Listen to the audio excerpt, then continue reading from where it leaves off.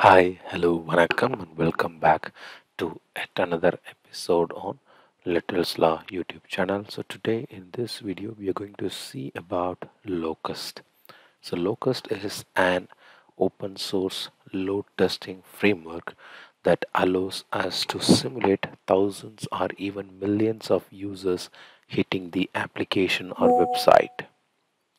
It's designed to be easy to use, it's highly scalable and provides detailed real time reporting. So, we have lots of tools in the market. So, why should you consider using Locust for your performance testing needs? So, the first reason that you should consider Locust is a Python powered simulation. So, Locust is scriptable in Python, which means you can write your test scenarios using a language that's both powerful and widely used in the industry. So, you remember we had a session on K6 in our previous video, which is basically powered using JS, the JavaScript, and this Locust is powered by Python. And when it comes to distributed testing, Locust allows us to distribute our load test across multiple machines, making it perfect for testing applications that are designed to scale. And then when it comes to real-time metrics, we can get access to real-time insights and metrics, allowing us to monitor the system's performance as the test progresses. And finally, when it comes to ease of use, with a clean and intuitive interface, creating and running tests in Locust is breeze, even for those who are new to performance testing. So now let's see step by step on how to install the Locust. So I have created a folder in my machine for Locust. So let me cd into. So I have cd into Locust, and the first step is to install Python.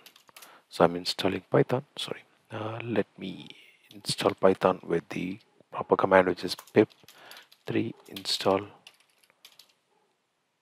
Locust.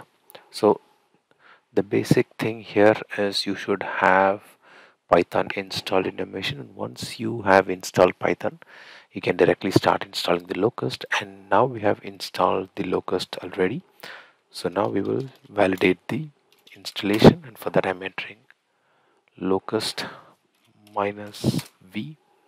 So this will give that whether we have the proper Locust installed in our machine. So now we are done with the installation. It's just two steps. It's just in fact three steps. So the first part is the installing the Python. And once you install your Python, you have to install Locust. And once you install your Locust, you have to validate your installation. And with that, we are done with our Locust setup. So it's very easy to set up. In fact, comparing to any other tool, this is a very quick thing to set up in your machine. So now we will move on to the very first test, and since I told you it's mainly written in Python, so this is essentially a Python program using which you're going to make requests to the system that we want to test. So in this particular test that we're going to do, or we're going to test, is it's basically a get request, and I'm going to get the response from this particular request. And for that I'm going to start with the from Locust, where I'm going to import the HTTP user and task, and then I'm creating a class, the hello world user, for the HTTP user, and I'm defining the hello world, the program, the self program, and here is the get request.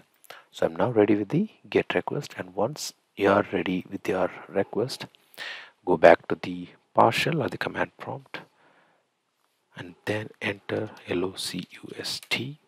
So this will start the local host in the machine. So here you can see the HTTP 8089 port, and the Locust is started. So now I'm going to open the request. So here you can see, so when compared to the previous, the K6 tool, we don't have the boring interface. In fact, it looks completely in the command prompt.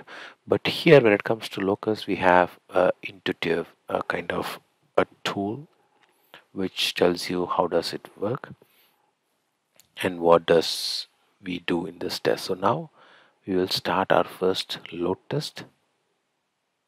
So to start the load test, let's open the local host 8089 port number and number of users are here. We can set the number of users, and when it comes to K6 we have to enter them as part of the code, but here we can easily enter that in the UI screen here. So I'm going to give just 2 users, and the user started, the span rate is going to be like just 2 seconds, and then the host, which we have already given in the script. So in case if you want to add the duration of this test, we can add it here. So for now I'm going to add as 20 seconds, and let me start swimming. So this will start the test for us.